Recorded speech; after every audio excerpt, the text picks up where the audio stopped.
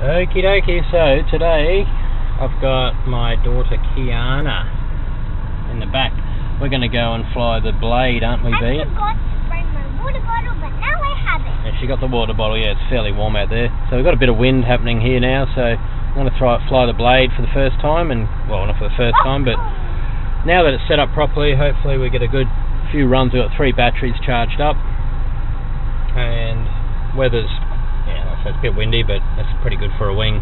We'll see how we go. Get some onboard footage, some FPV footage at the same time. I'm going to fly with my goggles as well. So let's get down there and have a bit of fun. Alright, so I'm here at the field. This is where I fly. This is a development area. There's will be housing here one day, unfortunately. You can see the weather is pretty cloudy. We've got some wind.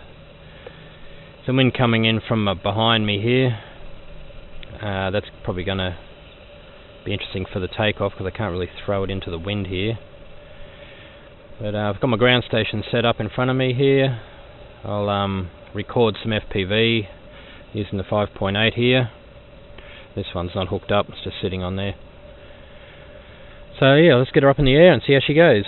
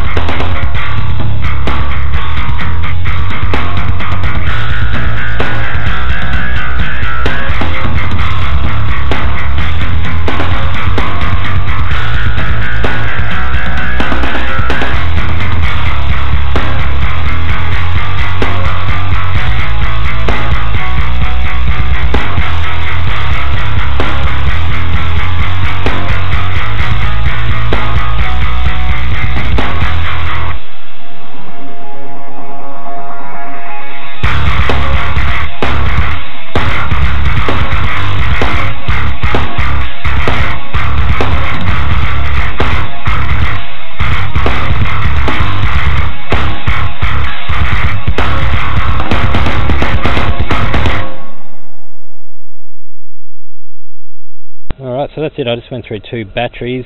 Tell you what, it keeps you on the edge of your feet, especially with the wind. It flies good. I like it. I enjoyed it, but it has my toes digging into my shoes. I'll tell you when it's on in the air.